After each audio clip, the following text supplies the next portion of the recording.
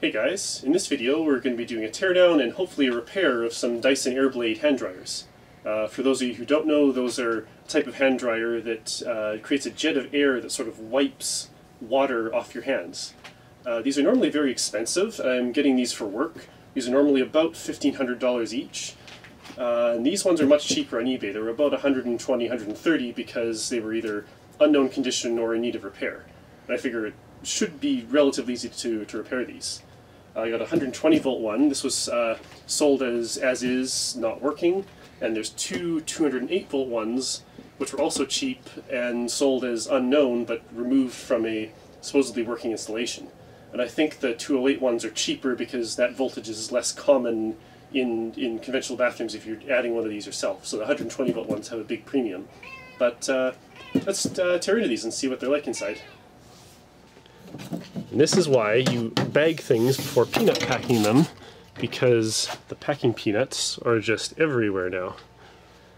Okay, let's see how we get this thing open. Okay, that comes off. And then what's on the top? So it looks like this just needs to pull forward. I got one of the snaps out. There we go. Easy. Some random mounting hardware. More of this stuff everywhere. But as expected, it's kind of simple. It's very simple inside. Looks like the air goes through an air filter, through the Dyson digital motor, and then through into the nozzles. So let's just start by checking all the connections, and then we'll connect power and see what it does.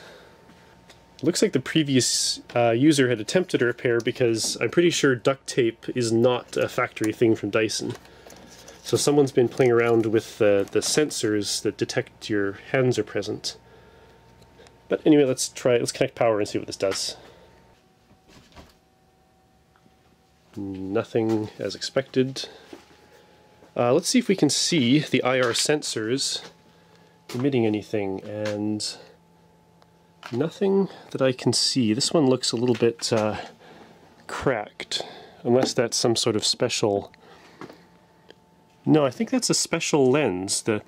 It's an odd pattern, but it's like consistent. It's consistent across both sides. And in there, anything?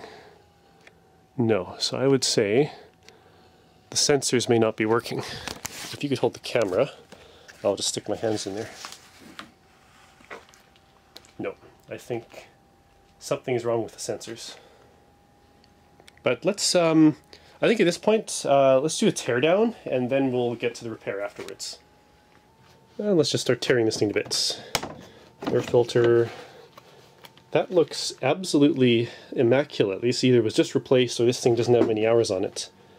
And then it looks like we'll need to undo some bolts to get this motor assembly out. And other than that, it's actually really easy to disassemble. Oh, and the screws are all Torx. I really like that.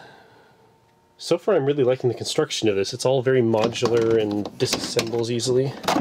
This seems to be the thing that runs the IR sensors and tells the motor to turn on and off, and it just pulls out, and the wires come out, the board comes out, and you can disconnect sensors, and it all pulls apart really easily. That was pretty easy to get out. Now let's see if we can actually see what's in this motor. So far it's been very easy to disassemble, and still being that way.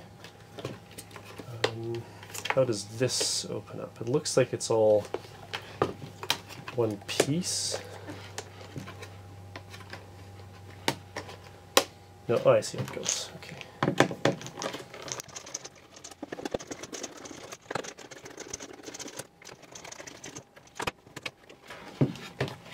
And then in the... Oh, ha! That's nice. Wiring compartment just is a connector. I'm liking this thing more and more. Okay. What else am I... Oh, there's more screws up here. I think we have to take off these screws, or this duct thing first. What? There's one Phillips, everything else is Torx. I'm almost certain this one Phillips screw was from whoever tried to repair this, because I can't see Dyson doing all this nice design and then putting one screw as different from all the others, whereas all the others are the same driver.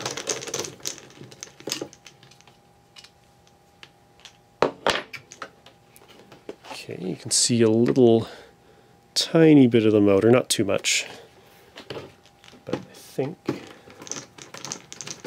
this is what's going to be needed to get it apart.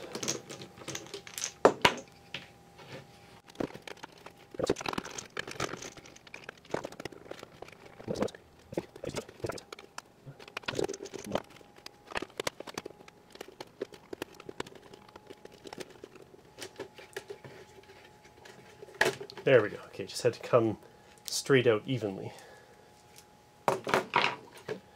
And there is the what they call the Dyson digital motor, which is just a, looks to be a, or what they claim it's a, they say it's a switched reluctance motor. I am not too familiar with that type. Is this the part that rotates? It looks like it is. And it has, wow, it has immense cogging. That is not a switched reluctance motor. I think that's a permanent magnet motor, because switched reluctance does not have cogging. This has extremely powerful cogging. Okay, please.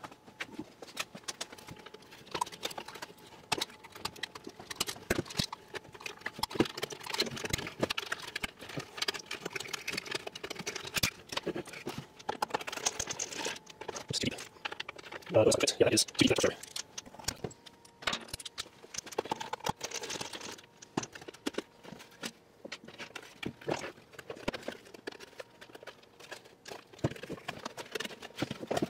I think this is rubber cut. Why is this being pulled over? Not.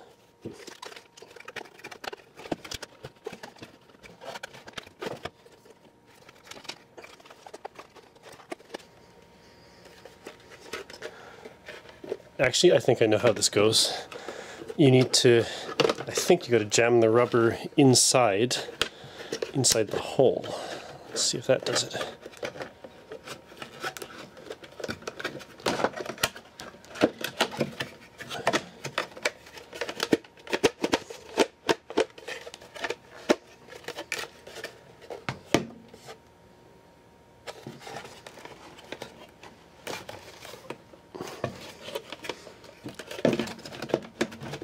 There we go. And you also have to squish the frame like that to elongate it to get it out. But there we go. That is now out, and it's still not very visible. So yeah, a lot of layers in this, but very modular construction. I'm really impressed with the ease of serviceability, even though these don't seem to be serviced that often. Well, actually, I'm really not sure about that. There could be a big service industry for these, and I don't really know about it, I suppose. I know there's a few eBay sellers who sell spare parts, so spare parts are available on the open markets. I'm not sure if Dyson sells them or not.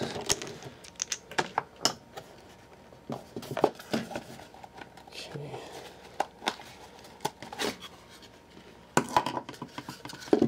This motor is actually really small. Okay, so at this point, this is just held in there with with springs, yeah, for vibration isolation. And this rubber thing is again so it can move a little bit, so the vibration isolation can work.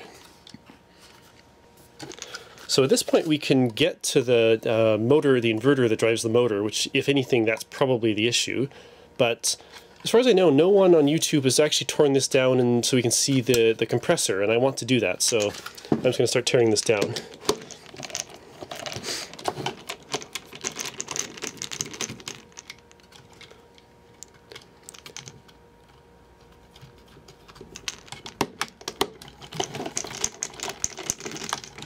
It's very nice vibration isolation on this. Because it makes it easier, so you don't have to perfectly balance all the very high-speed rotating parts. Although I'm pretty sure I'm sure they put a pretty good effort into balancing them as much as they can. But if you could avoid doing any sort of active balancing, that would save a lot of cost if you could just add a few springs like this.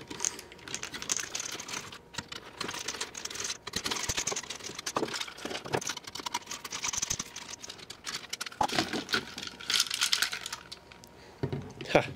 Getting smaller and smaller as we go. And what's next?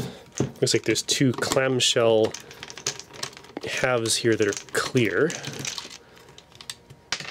And also, oh, there's a screw. So far there are only 3 types of screws, and most of them are all one type. Okay, so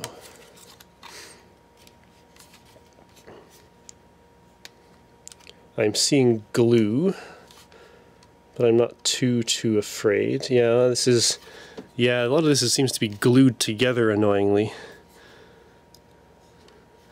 But I at the very least want to see the compressor if we can.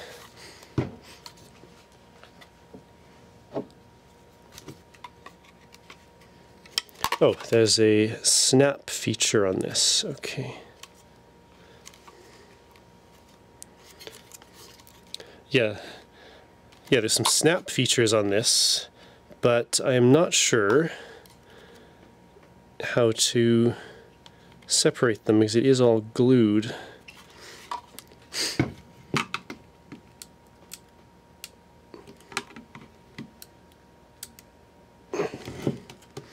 So after looking at this more, we have reached the limit of what impresses me about the design. This does not impress me because everything on this is glued. Like, it's screwed together with a couple of screws, but all of these parts are very solidly glued together. And there's no easy way to take this apart without, I feel, destroying it. So at this point I'm not going to take this apart. I'm going to see if we can get this working. And I apologize for not being able to do the teardown. Although if this hand dryer is not fixable, I'll destroy this and tear it down because I really want to see the compressor in this because no one has really shown that. But let's we'll try to do the fix on this and then we'll see how that goes. But basically it's really small. It's a little bit bigger than a pop can. The airflow goes in this portion, sucked across the motor, just like any normal vacuum cleaner has air blowing over the motor to cool it. The compressor portion is somewhere in here. We get a tiniest glimpse of it looking in, but you can't actually see anything interesting, so I'm not going to bother trying to look in there. But this portion, everything about here up, is all some sort of a muffler. There's these chambers in here, and then the output has this like sound absorbing material. So they're very concerned about noise in this. But yeah, I'm not going to try turning it down right now. I'm going to try to power it up. So it looks like it's just mains power connected straight to the motor, and the motor supplies has this connection that goes off. It has 3 wires, and it looks like from this board it connects to this connector. And there's 2 that are clearly power because they go through a common mode choke on their way to the power supply. And a third has an optocoupler here that pulls a signal to ground. So I'm going to connect power to the motor and jumper that signal to ground, and I think that will turn the motor on. If it does, then that means that this board is just bad. And worst case, I'll just put like a switch, like a foot switch or something to control the hand dryer. Okay, initially connecting power. Go. As expected, nothing, and I'll give you the camera. And so shorting these 2 wires should turn the power on. Now if you're doing this yourself, be careful. These are almost certainly they don't have mains voltage between them, but they are connected to mains, so you have to be careful with these. So I will carefully connect these together.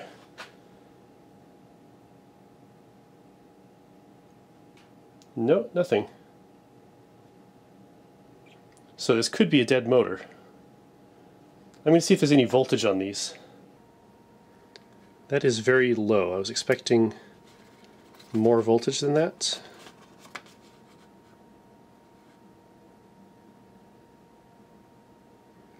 Yeah, it's pulsing, it looks like. Or is that 0? Yeah, I think something is wrong with the power supply in the motor, because that should be a constant voltage, I believe. So I checked the this signal connector coming out. There's no power coming out between the red and black wires, which go to the power supply on this board. So at this point, I'm going to have to at least open the back of this to see what's going on. So let's do that. Yeah, it seems like inside this there is some sort of a power supply, like whatever the logic or control power supply is dead. So it looks like, I'm not sure how much they've glued into this top thing. I'm just going to see if I can carefully pry it off without damaging the PCB. It's going to be difficult.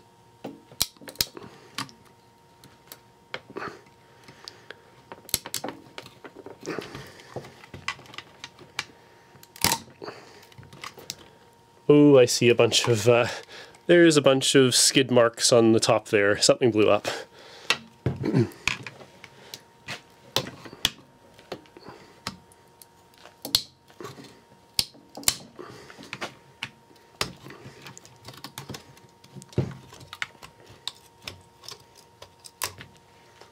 Ooh. Yep, so what do we have here? Something has blown up or has arced or something. Ah, there we go. I see a blown trace there.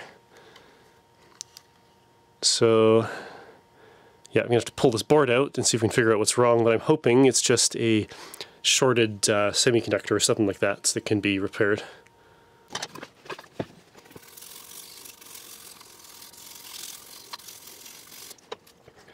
Yes, so there's very clearly a broken trace, and that is straight off of the mains input. So something has gone very badly short, has got shorted very badly.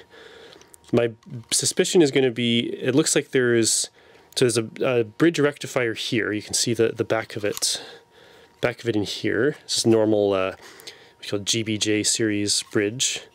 And then looks like there's 4 power transistors, 2 here and 2 here, that switch the motor windings, and the motor connections are these and these. So I'm just gonna grab a multimeter and start seeing if I can figure out what has gone shorted here.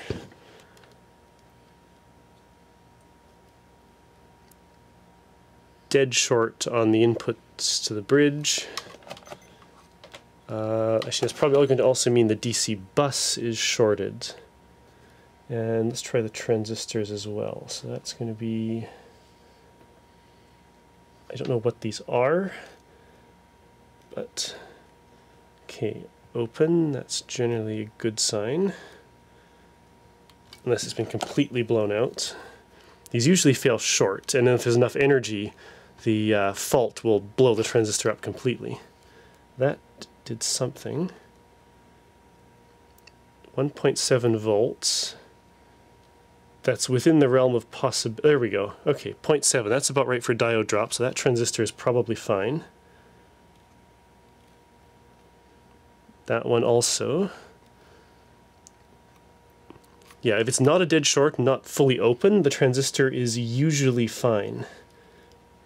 Or it hasn't suffered a massive catastrophic failure. That's a different forward voltage on that one. That one's a bit weird. The voltages are different, but I think these may be I'm not sure how this is wired, so this might be normal. Actually, I think the way they've wired this is probably normal because there's 2. I'll sketch out the circuit in a minute so we can see how it's connected up. But definitely the diode bridge is dead short. But if it's just the bridge, that would be good because that's easy to replace. I think I even have some of those in stock here. There's clearly a lot of automation going on when they made this, because this silicone they put on top of these solder joints, that was clearly done by a robot. Like, a person wouldn't apply it in that perfect square pattern. Although this one is a lot more random. So the serviceability on this definitely ends with this motor. This is just an absolute nightmare to take apart. It looks like what they've done is assembled this PCB with all sorts of components, like there's capacitors, bridge rectifiers, heat sinks on transistors, some wires to a coil. Then they've put glue on this frame inside, and then placed the board in, and all those components got glued in. So the only way to take this board out is to desolder all 4 power transistors, the connections to the motor, the connections to the capacitor, and the connections to the bridge, and this Hall sensor, which goes down to detect the rotor position, and that goes down in there and then is glued. So it is an absolute nightmare to service these. These were clearly intended to be a if it broke you throw it away item. So I'm going to use this desoldering tool, a vacuum desoldering tool, which is actually pretty effective on stuff like this. I find moving it around in a circle like this helps a lot. And this generally clears it up enough that you can pull things out. I usually let it sit for a while to connect in, then turn it on and turn it in a circle. And then turn the gun upside down so that the solder all goes through. And I'm just going to repeat this for all of the solder joints. We finally have this board out. It took, I don't know, 45 minutes or an hour of desoldering hell to get this thing out. But now you can actually see the construction.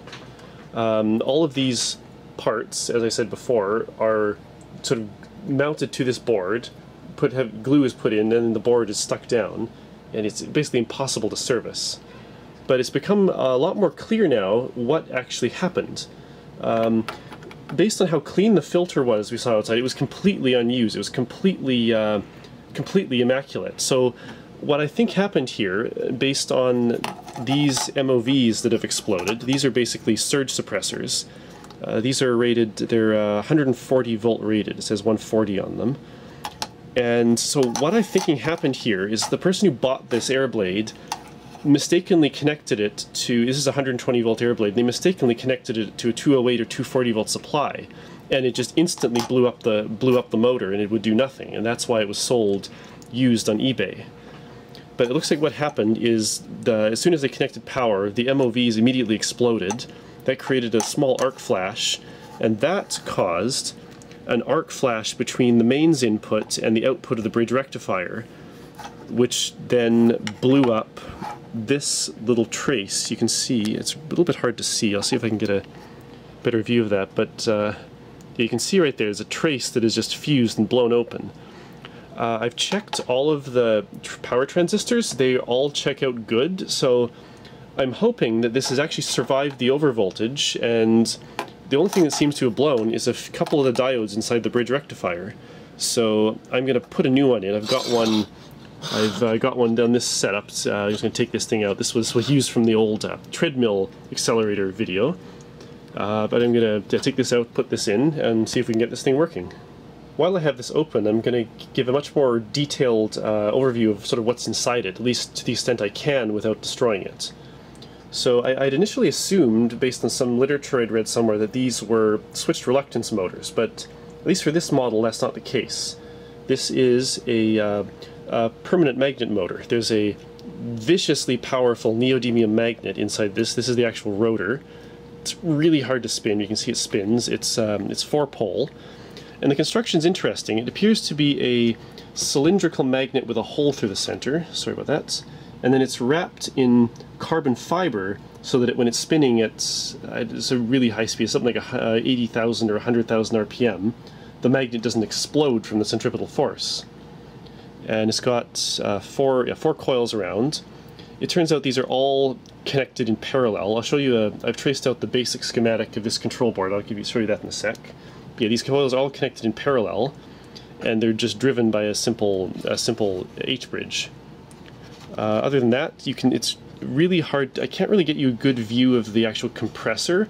I should have a pic here on screen showing you sort of what the compressor looks like. I kind of wish I could open this up and show you the real one, but I'd have to pretty much completely destroy it. But other than that, there's just there's some heat sinks, there's a few filter caps. There's also these two wires. These go down, if you look around, if I can get light in there, let me see if I can get you a better shot of this. You can see a coil, yeah, there we go, you can see a coil down there just up from where the blue capacitor is. And I'll show you, I'll bring out the schematic here. This is what I have managed to trace out so far. Yeah, mains comes in. This is the coil here that goes down. I don't think it's power factor correction. I think it's more just a noise filter, because I don't think you can get a large enough inductor in that size to do real PFC. This is the diode bridge here that blew up. The mauves that blew up are here across the mains and here on the output of the bridge. These are the two capacitors. These are the two capacitors you see here, which strangely are different values. They're 6.8 and 8.2 microfarads. I don't know why in the world they wouldn't just make them the same, because there's room, it looks like there's room for both. Room to have both of them be the same size. And then there's no bulk electrolytic filter capacitor here, so this is like a high ripple output, and the motor basically operates in sort of pulsed mode. It operates pulsed at 120 Hertz from the rectified output, but for an application like this, it doesn't really matter. And they probably vary the power of the motor with the sine wave to do some sort of power factor correction, or have it draw a more sine wave like shaped current. And then the inverter stage is just 4 power transistors. They're G6B 330. I think that means 300 volts, 30 amps. And then the motor, the motor coils are wired in parallel on the PCB. So they're just wires that one connects to that connects to that. And then the rest of the circuitry I haven't bothered to trace out. This is just going to be a microcontroller of some sort, a bunch of stuff, passives and things around it. There's a Hall sensor here. It turns out, I mentioned earlier, this was glued in, but it turns out either the glue didn't adhere properly and just came out, or they intended that. And on the other side, more supervisory stuff, power supplies. I'm not exactly sure how they're deriving the low voltage supply from mains power. I was figuring it might have been a capacitive dropper, but I don't see anything on here big enough to do that, so could be that inductor. But there's definitely no isolated power converter on this. And then on this side, these two I'm pretty sure are the FET drivers that drive, half-bridge drivers to drive each of these two half-bridges. My plan of attack for repairing this is going to be to take out everything I can, all the components I can from this part, solder them back on here, and then I'm going to replace the bridge rectifier with the new one from this. With all the components removed, or not glued in anymore, it's going to be much easier to just take the PCB assembly and insert it back in. At this point, I believe the only thing I'm going to have to disconnect to remove this now is going to be the 2 wires to that inductor and the 4 connections to the motor.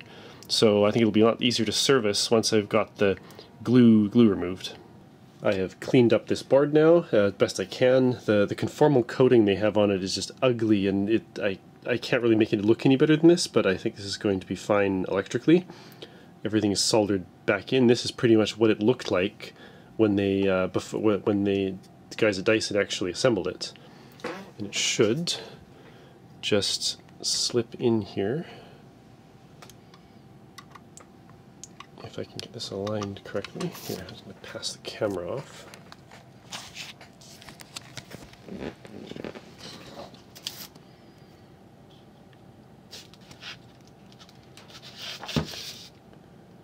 Okay. Oh yeah, that is so easy to assemble. If only it was that easy to disassemble. Okay, yeah, board goes, that's almost sitting too low. I'll put it sort of nominal height, and then I still have to take this apart later to put the MOVs in, because I have to order those in. But just for initial testing, I think this is going to be fine, and it's going to be much easier to take out now because not everything is glued in place. So good. Thanks.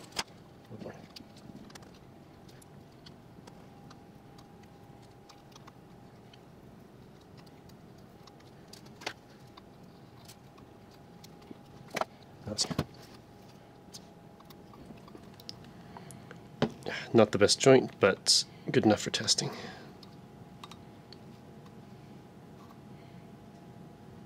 Thinking about how this goes together, if all they did was stuff some foam down in there so those components didn't rattle around, it would have made it so much easier, because then all you would have to do to take this apart is just take those four off, those two, and it would pop out. It would be so much more serviceable, but no, they decided to glue everything.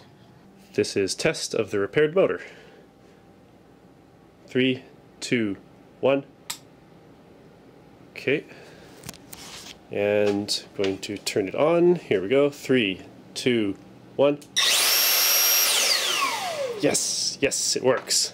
Yes, that's exciting. It actually works. I can't believe that. The inverter survived all this, and we're able to get it working. Nice. So at this point, I need to order new MOVs and get those installed. Then we can put it back together. I was curious what speed this actually runs at, and according to the camera, it's 12 frames to do a full rotation at 16,700 frames per second, which comes out to, I believe, 83,500 RPM, which sounds about right based on what Dyson was advertising. Now that we've established the motor works, we've got to replace these blown MOVs. I dug through the bin of old PCBs and I found these. These are inverters from washing machines, and these happen to have the exact MOVs required, so I'll just swap those over.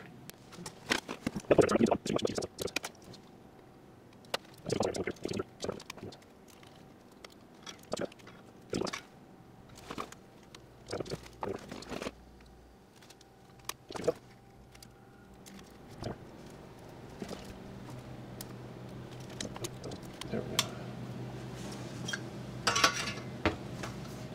Okay, yes, that was so much easier. All they had to do was not glue those in, and this would be so much more serviceable. Shame on you, Dyson.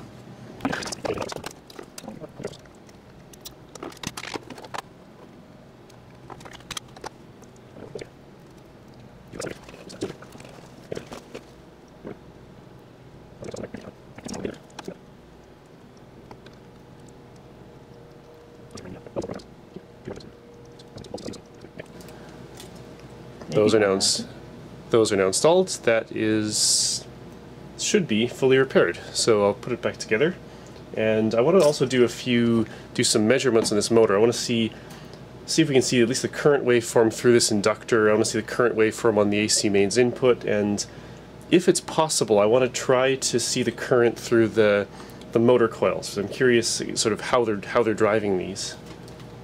All back together now. Let's give this a try. Power's on. 3, 2, 1.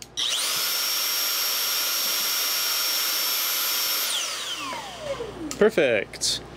So I'm going to hook up the scoped current probe to the mains input, and we'll see what this thing draws. I'm kind of curious. I also want to look using the high-speed camera and see how the motor starts. I'm figuring it may have to wiggle the rotor back and forth until it gets past the cogging and then can accelerate. But yeah, I want to see what it actually does.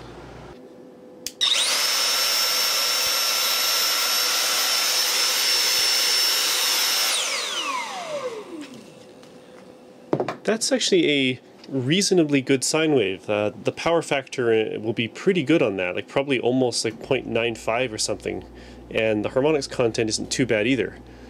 You can definitely see, if we zoom in, the ripple. That's the ripple from the actual switching frequency. Let's see what frequency is that actually at. So that's at about 6 kilohertz. So that's what that inductor that we saw sort of around the outside of the motor was for, is to filter that out, because without that inductor there, much more of this sort of audio frequency would be getting out onto the mains. And I think what was happening is this frequency could cause audio interference and things, because below 150 kilohertz, you're allowed to put out as much interference onto the mains as you want, but obviously if you put too much out, you'll start causing problems. So I think that's what that inductor is for. But yeah, that's not. I was expecting a little bit worse waveform like that. I was expecting it to draw more current around the peaks and less around the troughs. I'm going to have a go at measuring the static pressure of this. So I'm just going to have a go and see if I can hold this on, and then I'll put this thing over to the manometer gauge and try to block up the airflow the correct amount. Ready?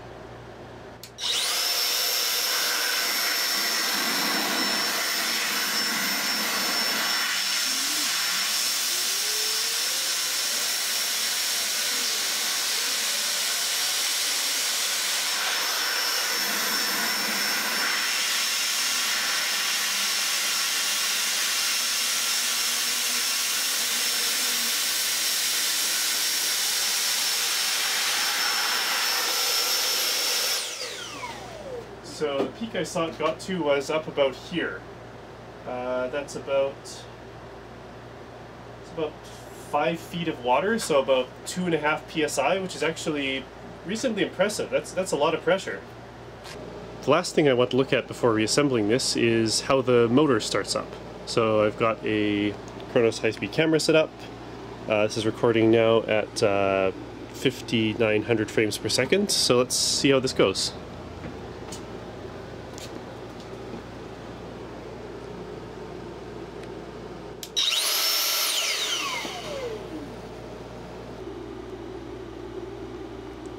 Okay, so it just looks like it just started right off. Yeah, it went immediately in the direction it needed to go and just kept going. I want to try this. I'm going to try this a bunch of times and see if it always starts off directly like this. This might just have been random chance. Just tried that 10 times and it started perfectly every time. So they've done something with this motor to ensure that it always starts in the correct direction every time. It never has to like wiggle it back and forth, which is a little bit surprising, but it might be something to do with how they designed the pole pieces, or how the magnet in the center is the particular way it's magnetized. It may be sort of offset it a little bit so it can always start reliably.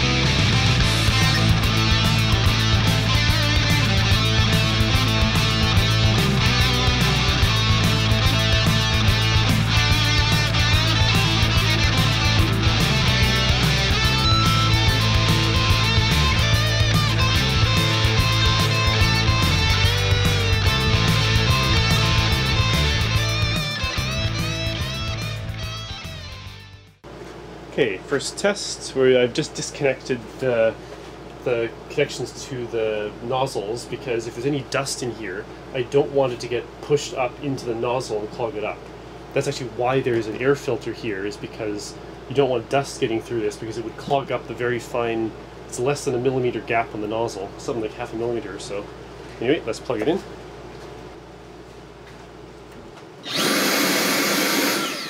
Yes.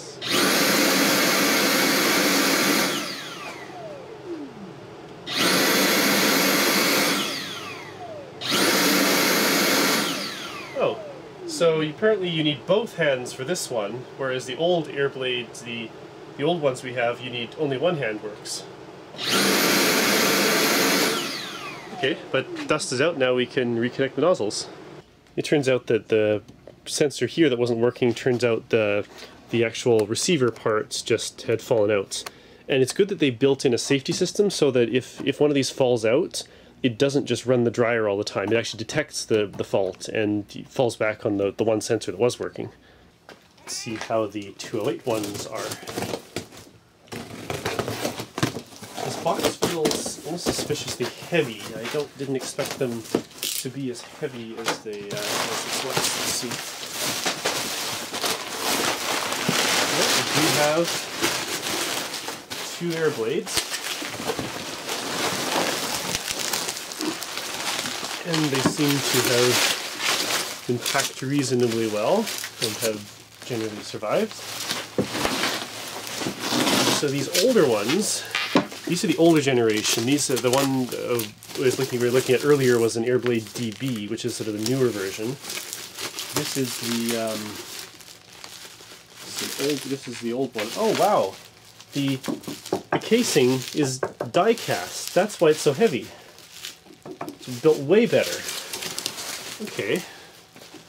So we've opened up both of them. This one seems to has been opened at some point. This box thing is loose. This seems to be some sort of unused thing for as a drip catcher, because this drip hole thing is plugged. The other one seems to be in a bit better condition. It's all fully assembled, so we're going to try this out. This is set to 208 volts, so let's go and plug this in. Going in. Okay, let's see if this works.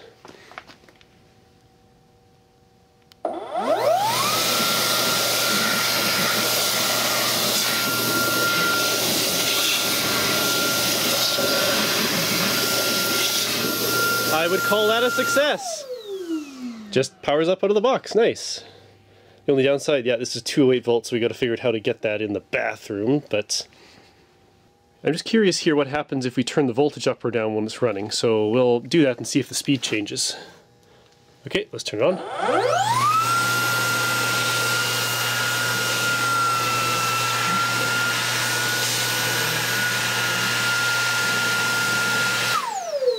So yes, the speed does change with voltage. So the motor does not have closed loop feedback, it seems to just go as fast as it can. Unit number 2.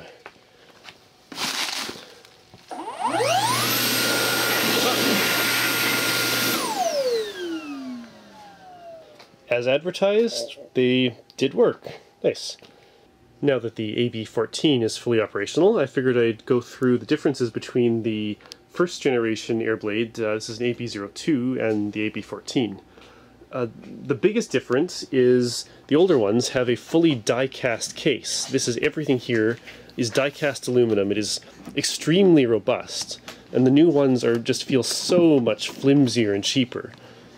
Although the functionality of the new one, I would say, is better. It's quieter, the motor spins up faster, it dries your hands, I would say equally as well.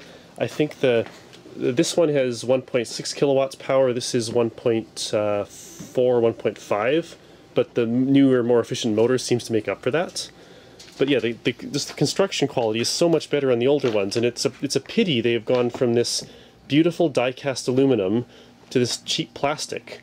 And the pricing, I don't believe, is much different between these two. I believe the pricing on this was something around $1,500, $1,600, and this is around $1,400 today. So this is like the quality of a modern consumer vacuum cleaner, and you're paying so much more than the quality you get here. And yeah, I'd be happy to pay $500, $600, $700 for this, but no, I think $1,400 is too much for what is basically the quality, again, of a modern vacuum cleaner. The case fronts are equally robust. This is just beautifully made. It's a huge, heavy die-cast piece. They've changed the duct design quite a bit between the two. In my opinion, this one is kind of over-engineered, over-complex, it's harder to service than it needs to be, because this duct piece is actually one piece that goes all the way down, all the way around. So to get this out, for example, to get the nozzles out to clean this, as far as I know, you have to take the entire front off of this and get this off, then you can remove the nozzles. Where this one is much more reasonable. The nozzle is much smaller, the hoses are these hoses instead of these giant molded plastic pieces, and this is just much more reasonable. This is what was needed. I just noticed that this duct is even more complicated than I thought. If you look in there, you can see there's it's sort of two layers. There's a grill on the inside with a foam material, and I think that's for sound insulation. Because I had I'd heard that on the new Airblade, there's they really carefully designed it to reduce sound. So I'm thinking this ended up really loud, and they had to do this sort of complex duct design in order to get the sound low enough. And then they solved that with a much better solution, those sound-absorbing resonant cavities on the new one. Another reason I mentioned this was sort of like a glorified vacuum cleaner is this piece. This clearly doesn't look like something that was designed specifically for this application, because there's unused mounting features, there's unused holes here, unused clamp or a hook. And then there's this lip around the edge that doesn't do anything. My feeling is this is part that came off of one of their vacuum cleaner models. This looks like this would fit nicely at the bottom portion of an upright vacuum. And I think they just sort of added these parts on to build it into the Airblade. This is the Dyson Digital Motor version 4. This was also used in a bunch of their vacuum cleaner models, so I think it's just the same parts. Whereas in the older AB-02, this is clearly designed just for this. This was all designed to fit straight into this this size of case, and I don't think this was used in any of their vacuum cleaners. Earlier I'd mentioned that someone had been in here and probably put this duct tape on, but I'm not sure of that because now I see duct tape on this one as well. So I'm thinking this probably was factory. That's not something I would have expected to see out of Dyson. I would have expected to see something a little bit better than duct tape. In terms of date range, the AB-01 was released in 2006. I'm assuming the AB-02 was released the same year because this is just the 208 version where the AB-01 is the 120 volt version. And the AB-14 was released 10 years later in 2016. We'll have a quick look inside this box thing. Curiously, this box up here has a connection for a drain plug, but that drain plug doesn't actually have go anywhere. I'll show you that after I pull this out. This is pretty much the same thing as that circuit board we saw from the other Airblade, but this has much more on it. Let me zoom in here. This has pretty much the same exact set of connectors that went to the other board for the IR emitters and detectors, usual microcontroller stuff, but this one has a full-on mains power supply on it. So the power goes to the motor, and it also goes directly to this. And this has, I'm not sure if this is universal input or is it has a different version for the 120 and 240 volts. But yeah, this board has been simplified very significantly on the newer versions. I do like the construction of this. It all goes together very easily, just like the other one.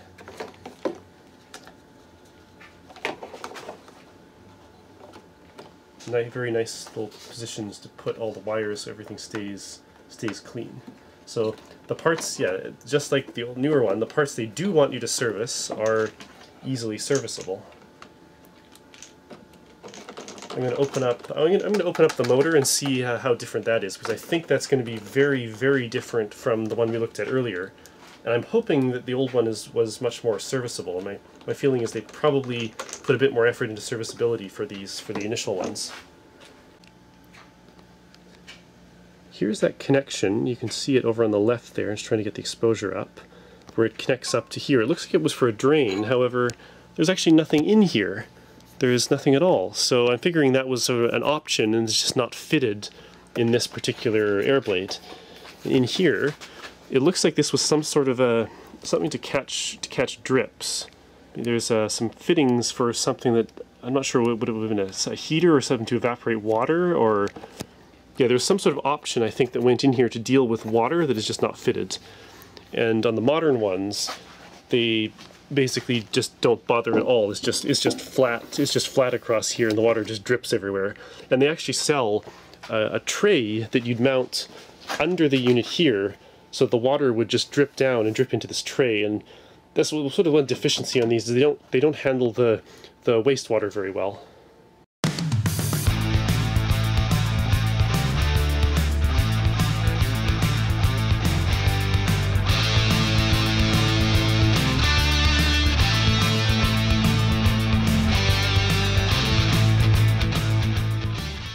Here's the inside of the older Dyson digital motor. This one I think is actually the switched reluctance motor that I was mentioning earlier. I think they've changed that on the newer ones, but I'll pull this out and see what we can see in terms of seeing the fan blades. But unfortunately this one is also glued shut and I can't see any screws, so I don't think there's much hope of getting this thing open without destroying it either. However, the electronics are far, far more easily accessible. See if this will pop out. Get some of this stuff out of the way. Oh yeah, it's just sort of held in place by the what do you call it, piece of rubber. There we go. out of the way. There we go. Yeah, so that's pretty much, yeah, same stuff we saw on the inverter for the other motor. There's 4 power transistors, 2 capacitors, bridge. There's the choke coil, which honestly looks like a last-minute addition or change because there's room for a coil here, but there's nothing populated, and there's this one there that's bigger. So I'm thinking that they needed to have a bigger coil than they initially thought during the design to get the conducted interference low enough. But yeah, I like this design much more in terms of repairability because you can actually get in here and service this and make measurements on it, other than all of the glue they've dumped around here. That's probably for vibration reasons, so it's a little bit understandable. But yeah, I like the construction in terms of serviceability on this is just far, far better than the newer digital motor.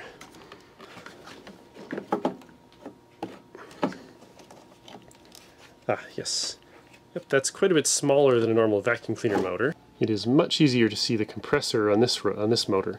And I'm just spinning it from the back. And this is definitely not a permanent magnet motor. This is the switched reluctance motor that I had heard mentioned. And yeah, unfortunately I won't be able to take this apart far enough to get a view of the compressor, but this graphic on screen is pretty much what's in there.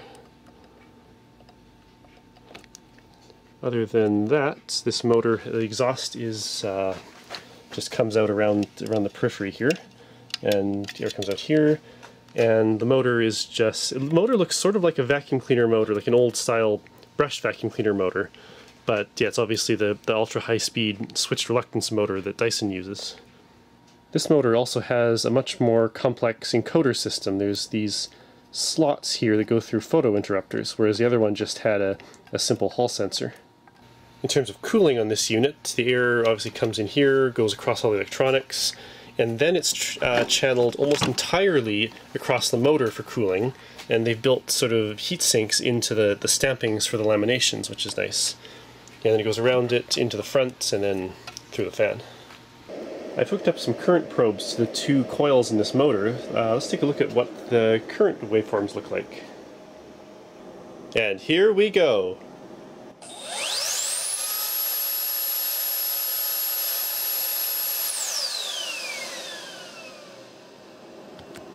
So let's take a look at that startup. Oh yeah, you can definitely see the alternate, alternate commutation of the motor. So there's one pulse, there's the next one, and then it alternates between the bottom and the top, each channel each time as the motor spins up. I'm assuming as we go further, yeah, it changes mode a little bit, and it still has pretty short pulses, and then it current starts increasing, and you can start to see the modulation following the rectified sine wave now. And then a few little step changes as it accelerates, and then it basically reaches steady state. And yeah, nice following of the sine wave there. We'll take a look at the actual mains current draw later. This is of course the motor current. I'm going to redo this shot and get a bit higher resolution.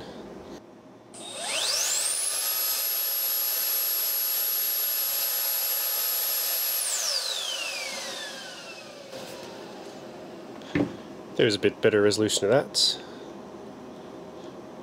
Yeah, really nice. Yeah, it is unipolar drive. There's no H bridges in the output.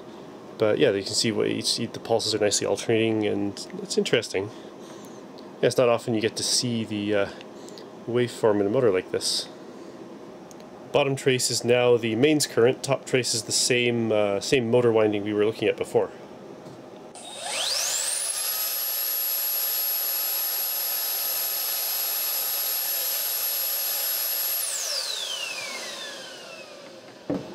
Okay, that waveform looks really familiar, pretty much just like the other Airblade. In fact, I think that looks somewhat cleaner. Yeah, if we compare the two, I'm pretty sure this is quite a bit cleaner than the other one. But yeah, same thing with there's current ripple coming through, and that inductor is used to try to reduce that.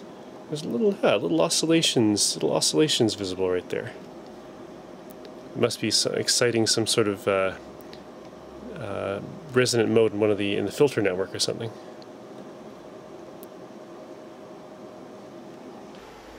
I hope you enjoyed this Dyson Airblade teardown video. This is not something you often get to see a teardown of, and you especially don't get to see a detailed look at these motors. Anyway, hope you like this video. Thanks for watching.